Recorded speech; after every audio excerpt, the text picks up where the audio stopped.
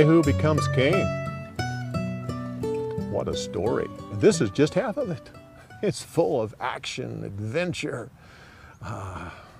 intrigue, and murder.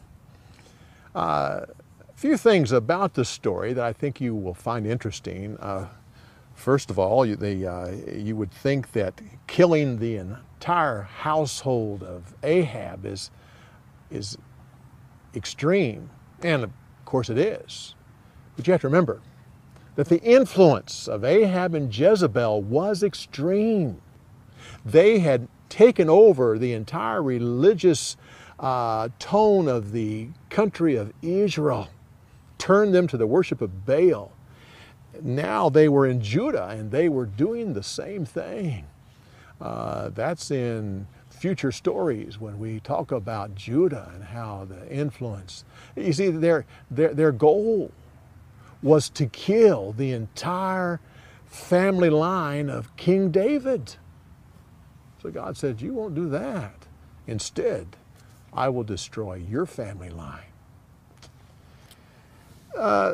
You might think Jehu wasn't very excited about being anointed king. He just went back to his friends and tried to act like it didn't happen. Well, you kind of have to understand what was going on there.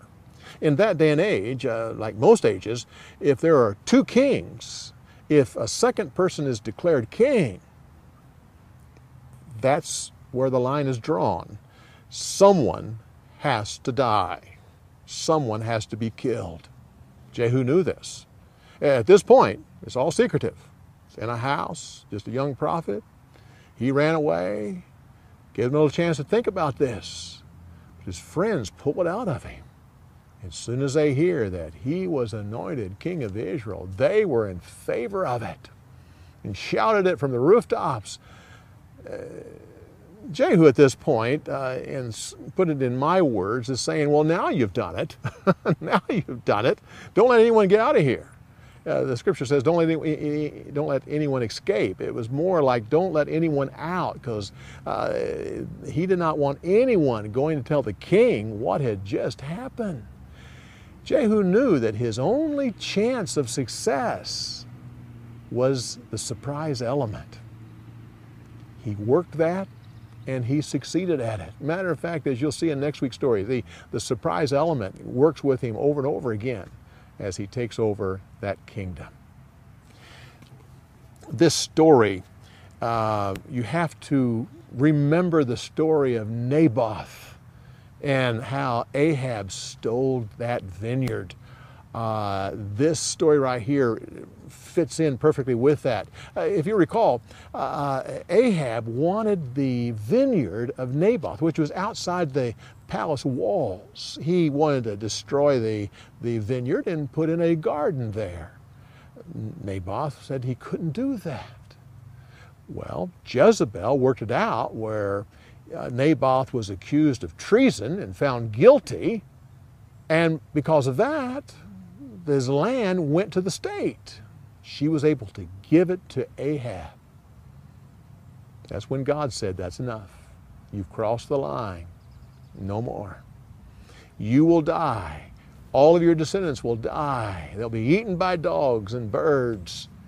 Well, Ahab repented, and God accepted it and said, okay, it'll still happen, but not in your lifetime, but in your son's lifetime. And that's what brings us to Joram here. Now, the ironic thing is this, is that when Joram left the city of Jezreel and went out the city walls and rode towards Jehu, they met on the property of Naboth. God has a way of working things out. Soon as the king died, he said, now take him over there to where Naboth's vineyard used to be. Let his body rot. Now the story of Naboth, Ahab, Jezebel, Jehu, it all fits together. But we're going to continue on with this story next week. So come back next week when we give you some more insights on the story of the week. We'll see you next week.